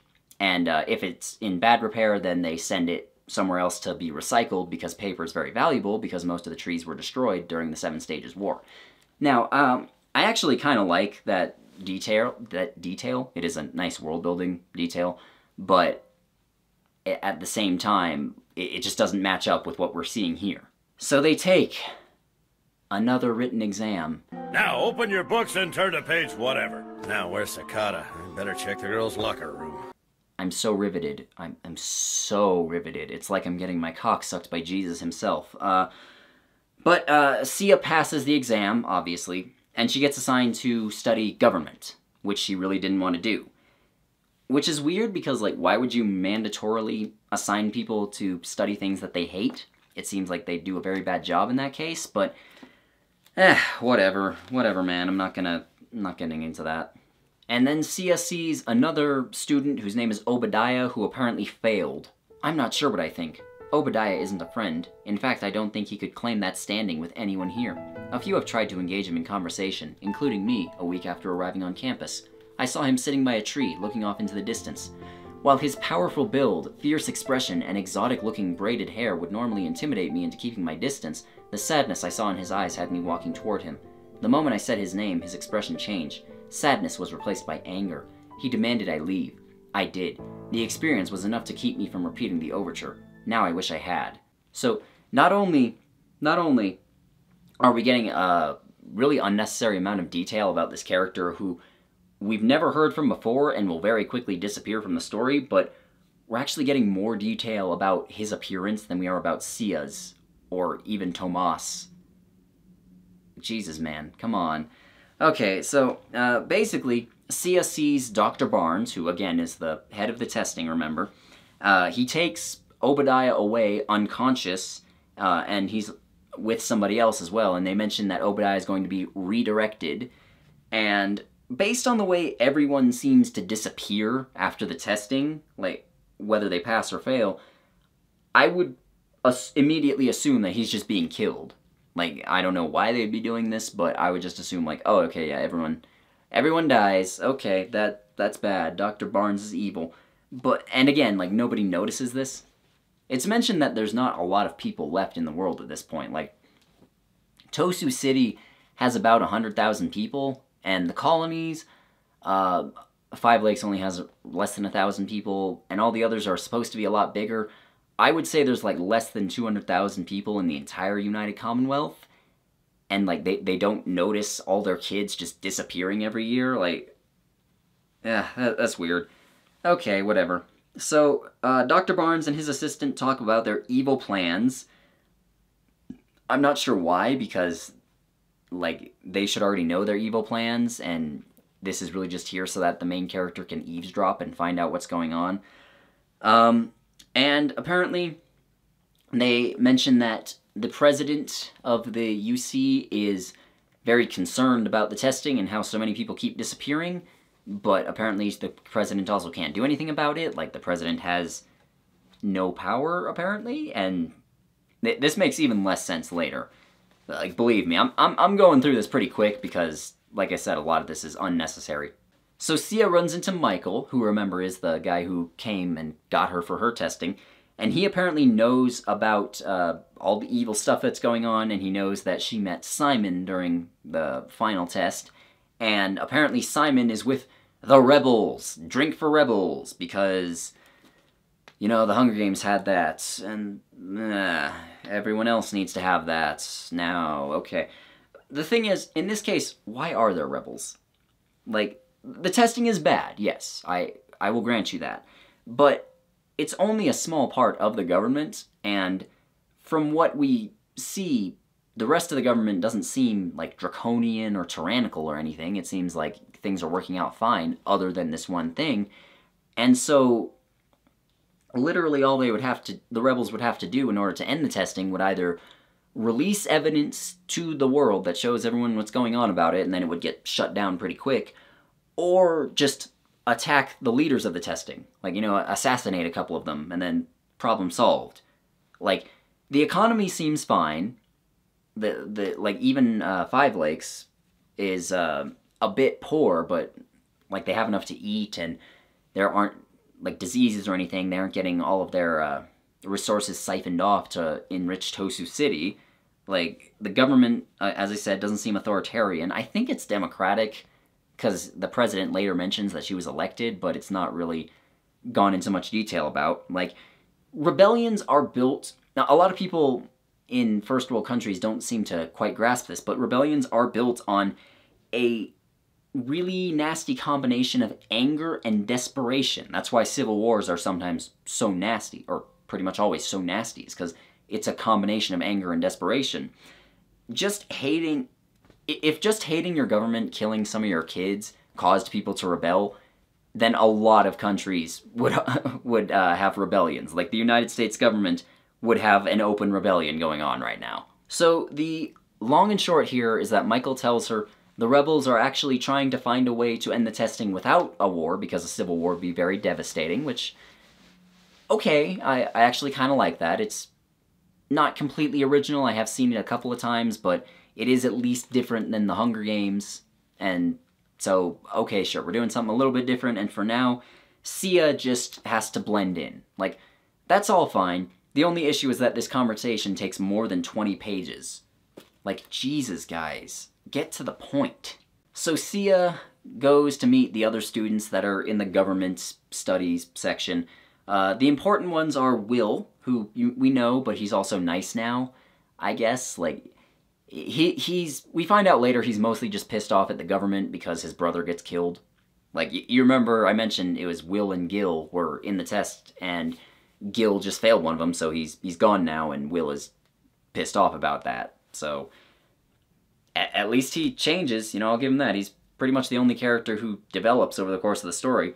And then there's Raph, who is an upperclassman, and his dad is actually one of the high-up testing officials, and that's it. Like, those are the only ones that are important besides Sia. So Sia goes through a sort of hazing. They call it an induction, but that's what it is. It's a hazing. And basically, they lock her in her room, they shut off all the electricity so it's dark, and she has to escape by using a screwdriver to take the hinges off of her door. And I mean, that seems like a lot of effort for a hazing, but, like, whatever, these people are extremely weird. And then there's some time where everyone, Sia included, is just, like, getting to know each other, and it's, I mean, this part's not awful. Like I keep saying, there's parts of these books that are really not as bad as they could be. But then later, they have a phase 2 for the induction. Like, why? Well, like, why? I don't understand. Why are you going to this much effort? Like, I wasn't in a frat in college, but my understanding is that usually when you go through a hazing, they just, like, shave your head and throw you into the lake or something. Like, what? Why all this effort? And especially because phase 2 of the hazing is, like, huge. It's basically just a scavenger hunt on the outskirts of Tosu City. Like, they have to get a skimmer, and they go, like, literal miles between every thing that they find. And all the puzzles and stuff that are set up would have taken a long-ass time to do. Like, who puts this much effort in? Has the author of this book ever met university students? They're not the type of people that would do this. But, you know, this is a really long section of the book. I think this is, like, a quarter to a third of the entire page count, so I'm just going to go through the highlights. At one point, Sia gets locked in a box, and one of the other students wants to just leave her there to die. Because everyone's a psycho for some reason in this series. But Will actually helps her out. Like, without Will, she would have been left there and she would have died. Sia gets trapped with a python in a cage, which apparently pythons are just, like, really common in her hometown, because all the chemicals that mutated other animals were, like, they helped reptiles for some reason, so there's a lot of snakes up in Michigan, I guess. Like, that's a little weird, but I've seen dumber, so I'm not going to focus on it too much. They literally interrupt a meeting of the legislature, and Sia briefly meets the president. Okay, that happens. Another kid from a different group falls into a chasm and dies, and eventually Sia and her group pass by accepting defeat. Like, they are supposed to cross a chasm without a bridge, and they just decide, you know what, we can't do this. So they all sit down, and then the people extend the bridge, and they go, congratulations, you passed. Like, okay, that's a little stupid, but whatever. And, like I said, they do meet the president. Her name is President Kolindar, something like that. And, she just meets Sia, and at the beginning there's nothing too strange about it, but I would think they'd be more annoyed by having their business interrupted by these teenagers. However, I will say that the legislature is just called the debate chamber, and that's kind of stupid. Like, you'd think hearing the name debate chamber that's like the room where they meet, but no, that's actually what it's called. You don't have to use a lot of imagination to come up with a name for the legislature. You don't even have to come up with a name for it at all if you don't have to, but at least give it a name that makes sense. Like, you could call it Congress, or the Senate, or the Parliament, or, you know, something like that. If you wanted to be a little more original with it, you could call it the House of Representatives, the House of Delegates, the Workers' Council, the Council of Elders, the People's Assembly, you know, like, there's a lot of names like that, and that have been used both in real life and in fiction before. Like, just spend a minute or two coming up with one. But basically, this whole section is doing a speed run of the test from the last book, because that's what the Hunger Games did, you know, in Catching Fire. They all had to go back to the arena and do something that was similar, but also very different. But at the very least, that came in the latter part of the book, and it had a very cool ending, which led into the rebellion in the final book. And this just, yeah, you passed your test. Like, Jesus, guys, at least try. So anyways, there's some more school stuff, and Sia starts searching for proof of the testing officials killing kids so that the rebels can release it. Like I said, they're looking for evidence, and so she's trying to find, like, recordings or something that they can release to the public. I feel like it would be a lot, like, they would have been able to find it before this point, but whatever, it's fine. And After a while at school, they get internships assigned. Like, okay, that's fine. And Sia gets an internship with the president. I feel like that's something you should have to, 1, sign up for, and 2, really work for. Like, there should be a lot of people competing for that spot, but fuck it, man. I don't care anymore. So the president hints at disliking the testing, but she doesn't come right out and say it, so Sia's thinking, oh, she might be a valuable ally. And later she talks with Michael, and he confirms it. Like, he confirms, yeah, that President Kolindar wants it to end. She doesn't like it anymore, but for whatever reason, the testing is, like, a mostly independent part of the government, and so the president can't interfere with it. Who designed this governmental system? Yeah, we got 4 branches of government. We got the executive, the legislative, the judicial branch, and the testing. Like, who designed this? I don't understand. This is so fucking dumb. Oh my god.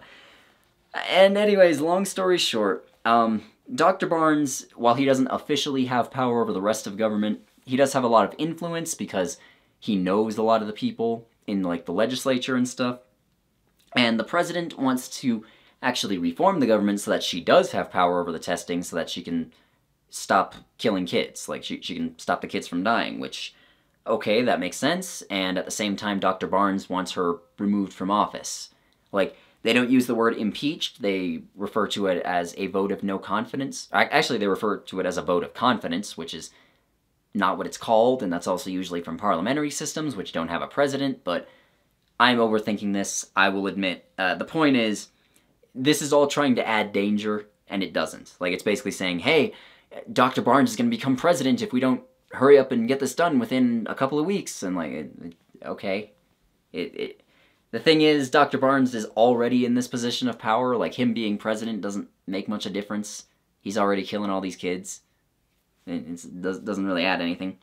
So anyways, Raph, who, remember, is one of the kids from Sia's school, who his dad works with Dr. Barnes, he joins up with Sia and the rebels because his sister Emily also was in the testing and she also disappeared. She was redirected. And at this point, they're still wondering what redirected means. And basically, he manages to grab a recording of Dr. Barnes just saying some evil stuff and saying, yes, haha, children die, which is way too easy. Like, way too easy for them to get it. Like, they should have had to go through some, like, Ocean's 11 heist or something to get a hold of that, but whatever. So, they go to bring it to the rebels, and while they're doing this, another kid tries to stop them, and then Sia kills him, and she's, like, so sad and upset and full of PTSD, and oh, okay. And, so they go to the rebel camp, which is right outside town. Like, yeah, that makes perfect sense, you know, when I'm trying to hide from my enemy, I go right next to them where they could find me at any moment. And she also notices her brother Zine is there, and she doesn't get to talk to him, but he's apparently hanging out with the rebels now, and she's like, what the fuck is going on? Which, this might hit a little harder if, one, we actually had an idea of what Sia's relationship with Zine was like, other than he's my brother and I love him, like that. There's not much to it beyond that. Or 2, we actually knew who Zine was as a person. Or 3, some combination of those. And we don't, so it's just kind of like, oh, really now? You know, it's not that surprising or anything. But anyways, they give the recording to Michael, and then Michael brings it over to Simon, and then Simon kills him. Because, oh, there's a big twist. It turns out Dr. Barnes controls the rebels. Because he knew people would be upset with him, so he wanted to gather them all in one place so that he could make sure they didn't actually do anything. Alright. Yeah, I'm just, alright, not talking about that. And the thing is, this happens like 5 pages from the end of the book, too, so that we don't even really have time to absorb this supposedly shocking event. Like, Sia just runs off, and she brings out her communicator, which again she stole. I'm gonna keep bringing that up because it's really a shitty thing to do, Sia. And she gets a message from Z, and then that's where the book ends. So, there's really no denouement here. Like, we had the climax, which wasn't very good, but it was a climax, and then we didn't really have that falling action where we're like, oh shit, now what? Because this is trying to be like the ending of Catching Fire, where you know, they escape from the arena, and they're like, hey, the rebellion has fully kicked off now. Like, there's a full-on war. Are you gonna help us, Katniss? And she's like, yeah.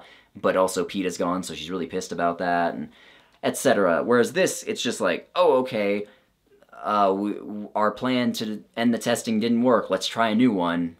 So it's trying, again, to be like the Hunger Games, but it's just failing at every turn. So, yeah, that's this one is much more obviously bad than the first one. Like, the first one is bad, don't get me wrong, but sometimes it's bad in more complex ways, which you need to go into a little bit of detail about to really understand, like, oh, okay, it's trying to be the Hunger Games, but it doesn't lay the foundation that it needs to be, blah, blah, blah. Whereas this one, it seems the author just had no idea where to go after the first book. You know, it feels like she said, okay, I want to write a book about, it's basically the Hunger Games, but I have to change it up a little bit so I don't get called a ripoff artist, and it'll be all about this testing. And like, okay, then what happens after the testing is over? There's some stuff. I don't want to just do a rebellion, so there's some stuff happens, and like, you know, there's very little to it. You know, there's very little Tomas as well. Like, you might have noticed I barely brought him up in here, and that's because he's barely in there. Like, if you're going to have the main character have a romance like that, at least have it take up some time. You know, this, they just decided, we'll separate them because, I don't know, I just don't feel like writing it. And basically the only bits of Tomas we get are, apparently he never lost his memory of the testing. Which just, again, why didn't Sia just have that happen? Like, it's a very small detour, but it was a detour that she had to send herself a message and all that. And Tomas also just wants to go home, and that's about all we learn. So, yeah, again, what's the point of having the romance there if we're barely going to talk about it? But, anyways, yeah, that whole thing could have been less than 50 pages, and now we are at Graduation Day, which is the final book. The final test is the deadliest. Ooh. So this is several days later, despite the urgency that they were trying to build at the end of the second book. And Sia is apparently still really sad about things. I think about the hurt I felt when Zine disappeared before I left for the testing. Of all of us, he is the most passionate, the easiest to upset, the quickest to react when his emotions are stirred, and hardest hit when those he loves are wounded or taken away. Okay, I am just a broken record at this point. Like, show, don't tell. You know, if they had actually shown Zine being super emotional and all that, then it would have been a bit easier to buy into. But, like, we don't get shown that. We're just told about it, apparently after the fact, to justify his actions post hoc. Basically, Sia mopes around for a little bit, and then she explains the situation to some others, including Tomas. And she just decides, okay, you know what, let's get some more recordings. Let's find more evidence, and then we can release it without going to the rebels, because the rebels are just evil dudes pretending not to be evil. And as a brief aside, it is mentioned that safety officials, which are basically their name for police officers which patrol Tosu City, they just call them safety officials, apparently they carry weapons. But it doesn't say anything beyond that. Like, what kind of weapons? It just says they're silver weapons, rather. That could mean a lot of things. It could be handguns, they could be nunchucks, they could be swords, they could be spears, they could be assault rifles, like... But then, the thing is, that's a little bit of a misdetail, which is not, like, the end of the world. But then, right after that, they have a page-long explanation for why the safety officials are the only ones allowed to carry weapons in government buildings. Like, they have this whole thing saying, like, oh yes, well, debates used to get really heated sometimes. They wanted to make sure nobody else could start a fight. Like, you don't need to go into detail. Okay, it's government building, only the cops are allowed to have guns. It's understandable why that rule is in place. Like, even if you don't necessarily agree with it, like, it's understandable why that rule is in place. Why would you give us a page-long explanation of that if you're not even going to tell us what kind of weapons these guys have? It's such a strange thing to me. So Sia talks to the president some more, and the president just straight up says, look, I'm about to be removed from office. Like, Dr. Barnes has all the votes he needs to do so. And so she tells Sia, like, you're gonna have to kill Dr. Barnes and some of the other high-up testing officials, otherwise they're just gonna remove me from office and he's gonna be president. What? Okay, the thing is, President Kolindar should not be president, because she has allowed herself to be put into a position where she will no longer be president unless she can convince this 16-year-old girl to assassinate some of her political rivals. This woman is demonstrably really fucking bad at being in charge of things. So eventually Sia tells her friends, and she says, like, look, just getting recordings isn't going to be enough anymore for some reason. We're going to have to kill Dr. Barnes and some of the others, and then that'll bring the testing to an end. And eventually they all agree to it, and then this happens. Can they be trusted? To learn the answer, Tomas and I have only one choice. We will need to stage our own testing. Just... this is the same thing over and over and over again. I just can't. I just can't do this right now. This author just, like, ran out of ideas. Like I said, this could have been one decent length book. And, hell, by cutting out a bunch of the extra stuff and maybe tweaking some of the details that were there, it may have been a fine enough book, but this is just laughably bad. So they start by testing this girl named Stasia, and I'm not going into detail, but she passes, they decide she's trustworthy. And apparently, at this university, there's an entire building dedicated to calculus. Like, not a mathematics building or an engineering building, just a building completely devoted to calculus. What kind of fucking school is this place? Yeah, I'm just gonna skip a lot of this because I honestly don't care. Like, she gets Stasia on her side, she goes to an abandoned building to set up for another test. I might just take a little recess over to the old schoolhouse. He's right! Of course! We have to go there every episode! She gets attacked by some quaternary characters whose names I'm not even going to mention because they're so unimportant. And then she kills them, and it's, like, super sad and intense and stuff. And then she tests another guy named Enzo with a radio bomb. Yeah, basically she sets up a radio, and it's done in a way where if you push the on button, it'll explode and kill you. And she gives it to Enzo, and she tells him, like, hey, there's some sensitive info on here, so don't turn it on. She's basically testing his curiosity to see if he'll actually do it, and if he turns it on, then, you know, he's no longer a problem. There are so many ways this could go wrong. Like, for starters, how does Sia know how to make bombs? Like, it's actually not that simple, guys. It's a surprisingly complex process. But also, what if somebody else comes across it and pushes it and turns it on? That would kill some innocent person, and guess what? That's exactly what happens later. Literally exactly that happens later. So a little while later, Sia makes a symbol of rebellion. It is 2 crossed lightning bolts, which is the symbol we have on the front of the book here. And why does she make a symbol of rebellion? Because the Mockingjay was a symbol of rebellion in the Hunger Games. And the thing is, in the Hunger Games, it just came about naturally. You know, like, they had the whole history behind the Mockingjays and how they were not supposed to survive, but they just did anyways. And how Katniss had just a pin of it, and so it became kind of a symbol for her, and for her, and later she became the symbol of the rebellion. So, you know, it was justified at least. Whereas this, Sia just decided it looked cool, I guess, and the author had to put it in because that's what the Hunger Games does. So then, as I said, another student snoops on Sia, and he tries to figure out, like, oh, she's up to something. What's she gonna do? And then he turns the radio on and blows himself up and he dies. And then Sia's like, oh, people are gonna realize I had a bomb in my room and they're gonna start asking questions. We should run now. So her and Tomas run off and they hide in an abandoned house. And then Tomas is able to make, like, a bunch of magical futuristic medicine using a couple of roots he found nearby. And he says, like, yeah, this will help you, and this is a pain killer, but it will make you sleepy. And you might think that they'll be using this at some point, but they don't. And eventually, some of the others arrive, including Will, and Enzo, and Raph, and Stasia.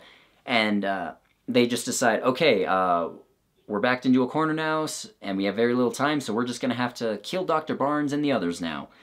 And, basically, their plan, excuse me, is to set off some explosions as a distraction. Again, Sia just knows how to make bombs. I don't know, and it's not even just knowing how to make it. The materials are usually hard to get, for very good reason, but...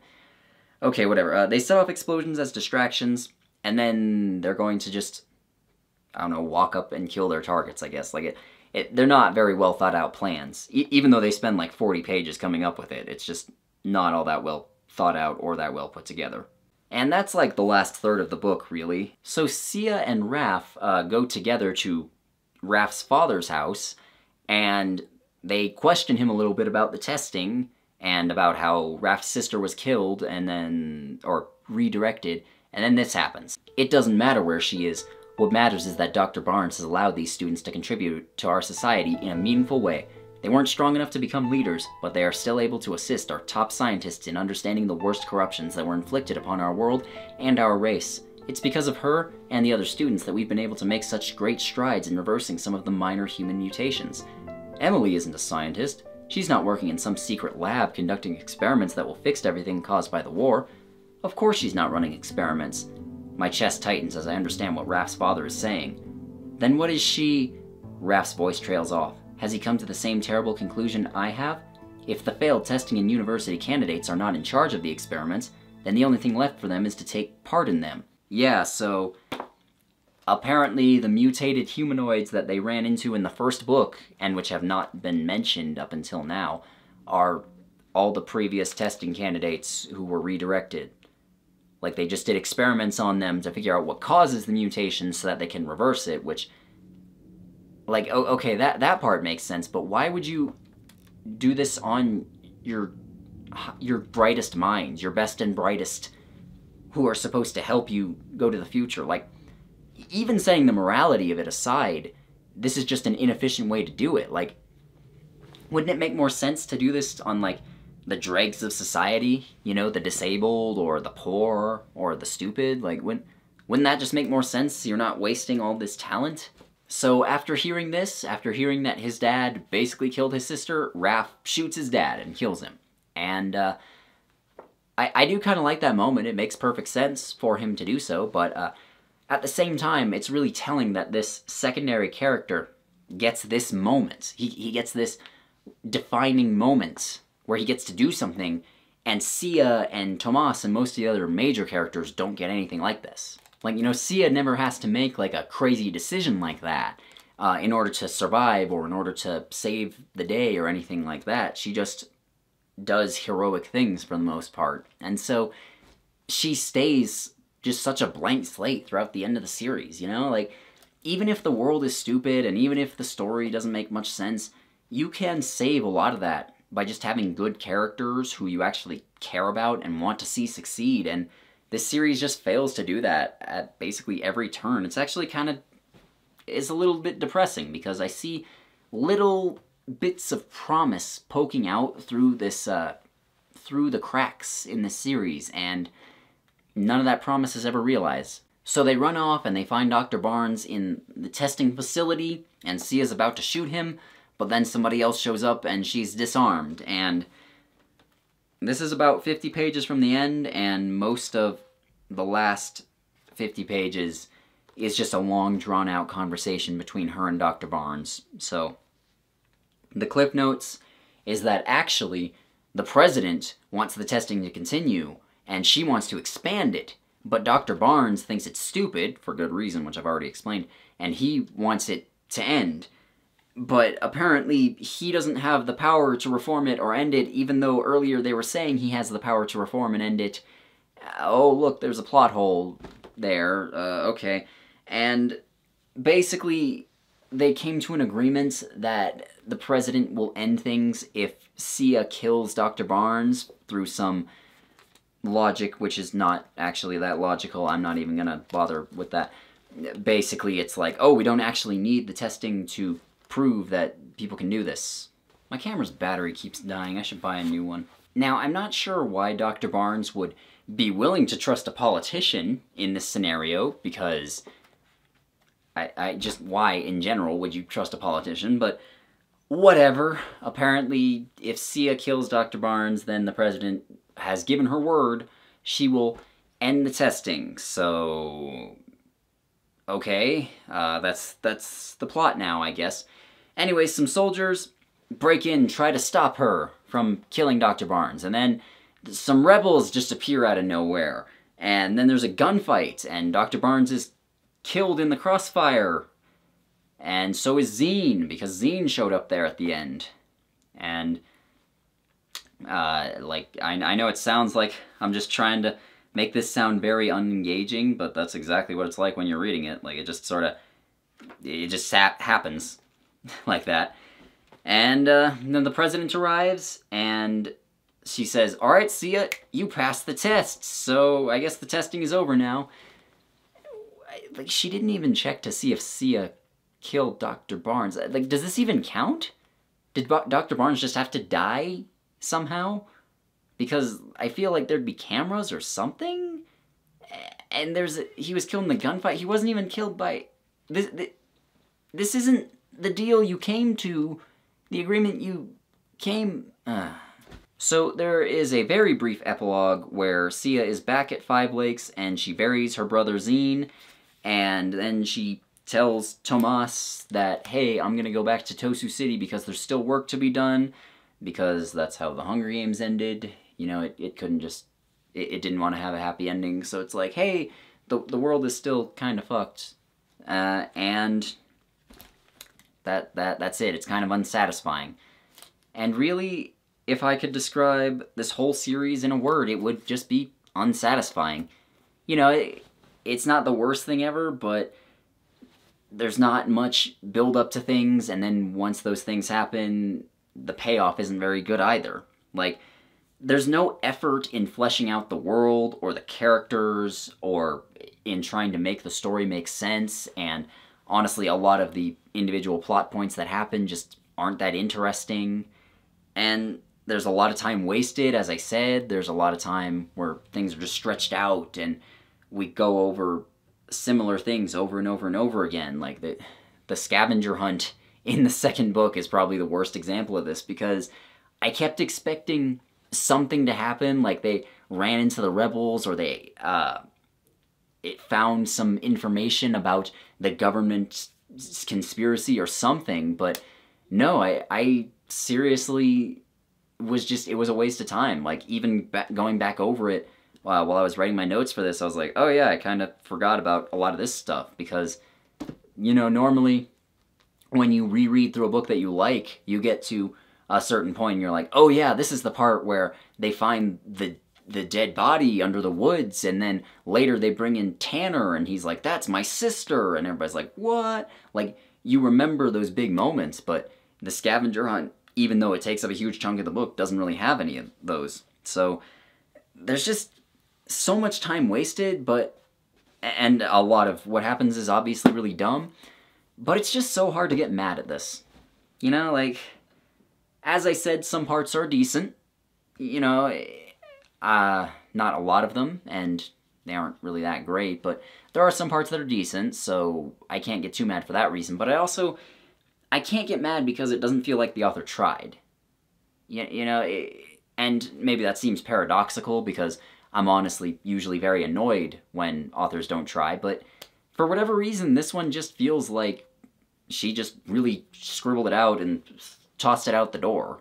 Again, I don't know her, but that's just what it feels like, and this is just trend chasing in its purest form, you know?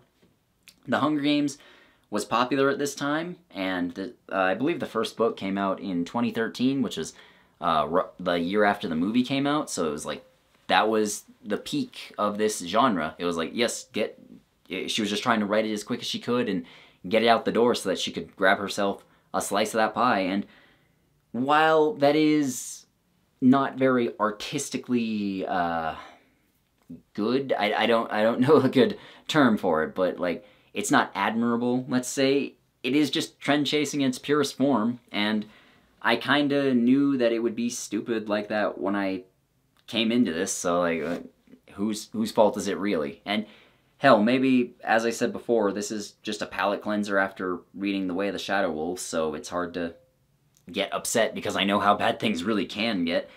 And there are a few other dumb bits that I didn't really have time to bring up before, but there's like, other countries apparently do exist, but they've just had no contact with the United Commonwealth until now. Like, it just in their final conversation, Dr. Barnes mentions, yeah, other countries are starting to reach out to us, but they don't like the fact that we're doing the testing, so we kind of got to stop that, which, okay, that makes sense, I guess.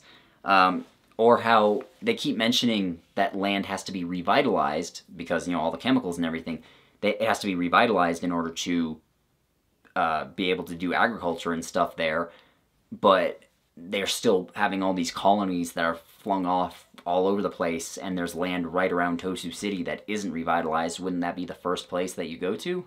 And there's nothing else that's really crazy, though. Like, you know, that's the thing. Like, this series, while it does go crazy in a few bits, like mostly to do with the testing, like that kid getting the nail shot into his eye was honestly really unintentionally funny to me, and all the bits of like, oh, if you screw up, you're gonna get poisoned, like, that's just like so over the top that it is kind of funny and kind of stupid, and or extremely stupid.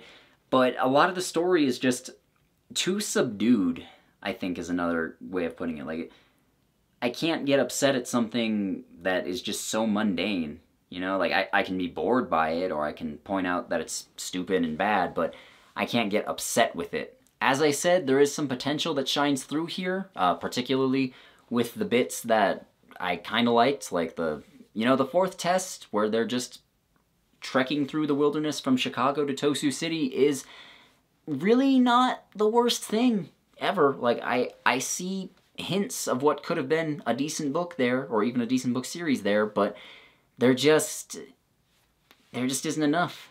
You know, like, I see little bits of promise, little bits of potential shining through, and that's all I see, though. Little bits of it. And I don't know, I don't have anything else to say. The testing series was a phenomenal waste of my time, certainly, and I'd be interested in hearing if anyone actually enjoyed it when they were younger. I'm sure some of you did.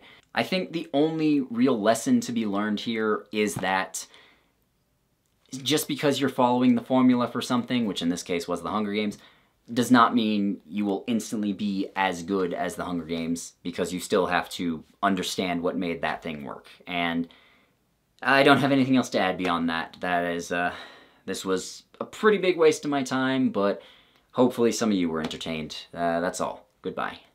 Special thanks to everyone who watched this far, and a special thanks especially to all of my patrons, and especially thanks to my $10 and up patrons: Apo Savalainen, Olivia Rayan, Brother Santodes, Buffy Valentine, Carolina Clay, Dan Antiselovich, Echo, Joel, Carcat Kitsune, Liza Rudakova, Lord Tiebreaker, Madison Lewis Bennett, Marilyn Roxy, Matthew Bordreau, Michael Weingartner, Microphone, Peep the Toad, Return of Cardamom, Sad Mardigan, Tobacco Crow, Tom Beanie, and Vay Victus. If you want to get your name up here, then considering joining my patroning page, and if you don't want to do that, then you could always become a YouTube channel member. And if you don't want to do that, then just, rating the video, commenting on it, subscribing to my channel, sharing it around, that works too. That helps a lot.